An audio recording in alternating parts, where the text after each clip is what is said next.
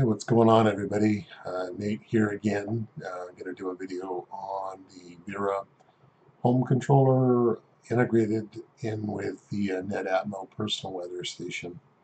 So this is going to be a quick video on how to hook the two devices together, how to get them to talk, how to grab readings from the weather station and do things inside of your home controller with those values. So pretty straightforward. So let's get to it. Inside of my browser. This is the device I use as a Vera Plus Advanced Home Controller. You can get it from getvera.com. The device is fairly simple to set up once it's and once it's been installed and set up on your network. You can add other devices to it and control stuff from there. Did a video yesterday, so you can look at that one. But in regards to the Netatmo weather station, this is the Netatmo. It's netatmo.com. They have a indoor and outdoor module, rain gauge, wind gauge. I've only got the weather station with the rain gauge. When it's installed and working, you can see when you log into your account, it shows the values for the outdoor and the indoor module. Outdoor shows air quality is moderate, 67, 7-day forecast is right here. Temperature, humidity, rain gauge, indoor comfort level. The indoor module has temperature, humidity, pressure, CO2, and a sound meter. So you can see all those values here over time. Normally it's for that day, so it starts at 12 a.m. Kind of cool though is you can choose the week. We can look at it from a month view or even from a year view, to see, let's see, where's outdoor temperature? Here's outdoor temperature. So from January, you can see how much on its humidity, outdoor temperature. So these are the highs, these are the lows. So in January, the high on the 8th was 57 degrees, low 27. Lowest it's been is 10 on January 25th, my mom's birthday. Highest it's been was June 19th, 90, almost 95 degrees up here in Big Bear. And the low was 55.2. So kind of a neat weather station. It shows the wireless signal on the indoor base, outdoor module, and rain gauge. Their wireless signals with also the batteries, what the battery levels are on those outdoor modules, because those are just, I think they're AA batteries, but they last a long time. I think I've changed them once in the few years that I've had this thing. So it works really well. So you're probably wondering, what's the point of having the Netatmo work with your Vera controller? So the Vera controller, I'll come over here, when you add under apps on the left column, you can install apps. So if you search for Netatmo, you can see that that's an app that's available to be installed. It shows a check mark because I've already installed it. If you haven't installed it, there'll be a button that says install. Once it's installed on your devices, it will show up, and normally it's going to show as an error that it's not communicating. And that's obvious because how does the Vera know, just because you've installed the plugin, what the Netatmo is showing or stating? Excuse me. So there is a connection there between the two. So you have to choose from within the Netatmo. There's an option here for advanced. When you go into advanced, a lot of the stuff you just disregard. I don't even know what most of this stuff means, to be honest with you. There is a tab here called variables. When you click on variables, there are some values that you have to place in here.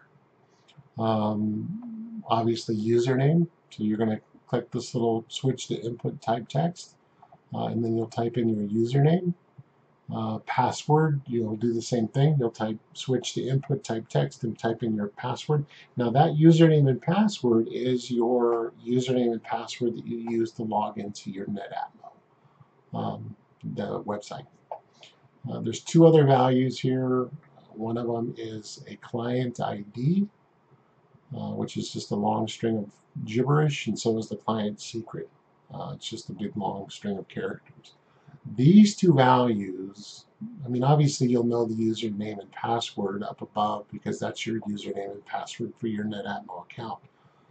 But to get to your client ID and client secrets, you have to go to another website. The address or URL to that is dev.netatmo.com/my account. And that'll take you to this page here where you can choose your Netatmo device. And when you scroll down, you'll see, I'm not going to scroll all the way down so it doesn't unmask my client ID and client secret. But that's what these values are here. You're not seeing the first part of it. It's hidden behind my video. So, but these values, you just copy them to your clipboard, come back over to your Vera controller, client ID, you would just come and paste, go back to the site, copy your client secret, come back over here, paste it in. And then just click away. There's no apply or OK buttons on this screen, so you just click away from those fields. And then normally that's going to get your connection between the Vera controller and the Netatmo. Once that's done, when you go to the devices, you'll then have the Netatmo icon with this little green thing stating that there's a connection. And I'll show you when it was last updated. Once that's in place and it's talking, it then adds additional modules, which you can see down here in a room that I named Weather Station. So humidities, temperatures, pressures, noise decibels, blah, blah, blah. So those will come in once the accounts are talking, once they're connected. So once the connection exists, now you can utilize those values from the weather station to do things with your controllable devices. An example of that is, I'm going to delete this one because I made this one earlier. I'll create a new scene here in a second. I'll kind of give an explanation of what the scenes do. A scene is something that can be triggered manually. It can be triggered by a device's value, or you can set it on a schedule where things run routinely. I'm not going to get into any of my scenes that I have here. I did that on my prior video. But a scene in regards to something with the Netatmo could be, I actually have two down here. So the one that says temp above 75 office fan off means that if the outside module, the outside sensor, if the temperature goes above 75 degrees in the shade, my office fan in the window, I want that fan to turn off. Because if it's getting that warm outside, potentially it's going to start blowing that hot air into my office. I don't want that. So when it's also in the reverse. You know, if I'm sitting here in the evening and the temperature's cooling off outside and I have my fan on, if it gets below 65 degrees outside, turn that fan off. I don't want that cold air on, you know, blowing in here. So I already have two set up. So I'm going to set up another one just to give an example of something you could do in regards to CO2 levels. So when you look at the Netatmo weather station, the indoor base or the indoor module has a CO2 sensor. So you can see right now it's green. It's 629 parts per million. So 629 is okay, 1,000, 1,500 is normally okay. They state with the Netatmo when it reaches about 2,000 parts per million, it's not going to kill you, but it's not, they consider it's unhealthy air quality. You know, there's not enough fresh air. So this right now looks good. So you can create a scene using that value from within the Vera controller to, you know, turn on a window fan. Let's pull some fresh air in from outside. So I'm going to do that under scenes. I'm going to click add a scene, and we're going to do it by device, not a schedule or manually run it. It's based on a device. So you hit this little arrow here to select the device, and we're going to choose the indoor base CO2. And we're going to choose this. Metric goes above 2,000 ppm. We're going to validate that step, and then we're going to create a new step. So what do you want to have happen? So once the CO2 goes above 2000 ppm, what's going to take place with some of the automation systems that you may have? So we're going to select the device, office fan. We're going to click next. What do we want that office fan to do when it reaches 2000 ppm? We want the fan to turn on. So we validate that step, click next, and then also I'm going to notify these people. So because my wife Jody and I have accounts in our Vera controller, I can choose these two accounts. Click done.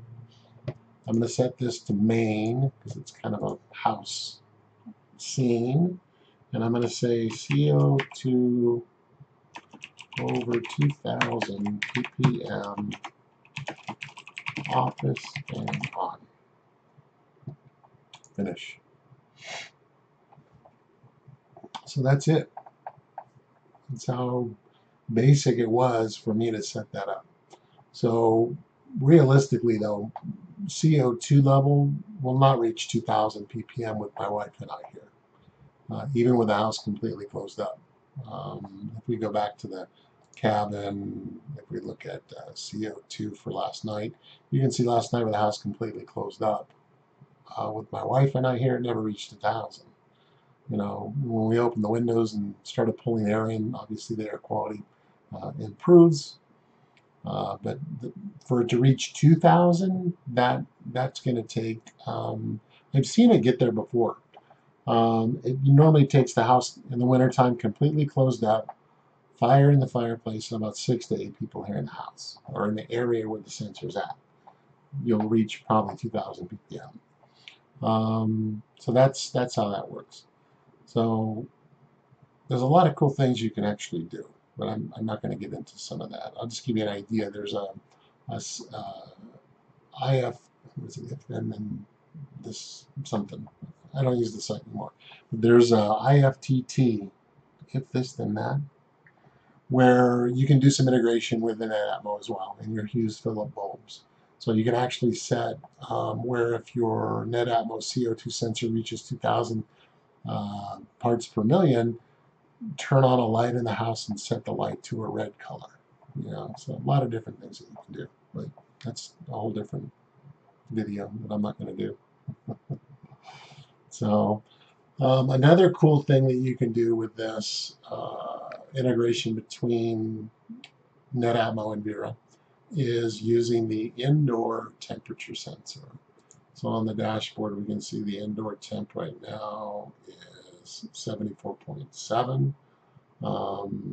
If you have a home that has roller shutters or blinds that are motorized with Z-Wave control, where those devices have been included into your Vera controller, you can monitor the indoor temperature. So you can say, you can create a scene that says at 6 a.m., open all my blinds. Open up the house and let that light in.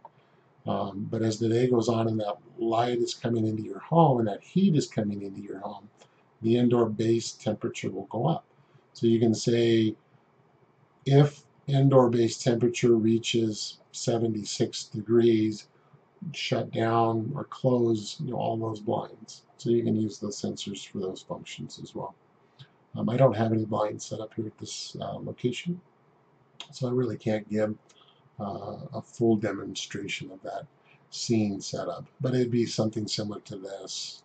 Add scene, device. We select the device as indoor base temperature, goes above say 76 degrees. We'll validate that. We'll go next step, select the devices. So this is where, had you included those shutters into your system, I'm going to use these as examples. That's not what they are, but family room blinds, master bedroom blinds, dining room blinds. You would select those three, click next. On the next screen, it's going to ask you, what do you want those devices to do? Do you want those blinds to open or close? So you choose them all to be closed. Validate, give it a name, put it in a room. Once you do that, then what will happen is when that indoor sensor reaches 76 degrees, all of your blinds in your house will close to help keep that sun and heat from coming into the house and making the house even warmer. One thing you can also do is I have a thermostat that's Z-Wave controllable. So you can use this device as well to control blinds, because I have an Insight reading here. So I can use my Netatmo indoor module, or I can use the thermostat. So you can do that based on scenes again. I'll show you that using my thermostat. I can say it's a device, click next. We're going to choose my thermostat. Whenever the thermostat ambient temperature goes above, right here, 76 degrees, validate that step. So now my thermostat in my house, not the Netatmo, but the thermostat, if the ambient temperature on the thermostat goes above 76 degrees, well, that's when you're at the next steps. Close these blinds, those blinds. So a lot of control that you can do with the Vera home controller, as well as the integration with the Netatmo weather station.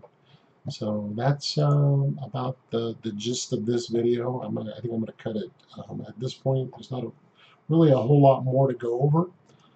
If you have a Vera home controller and you have a Netatmo weather station, and you're trying to get the integration between the two work and you're having issues, feel free to message me or comment below, and I'll do what I can to help. So thanks for watching, folks, and we'll see you on the next video.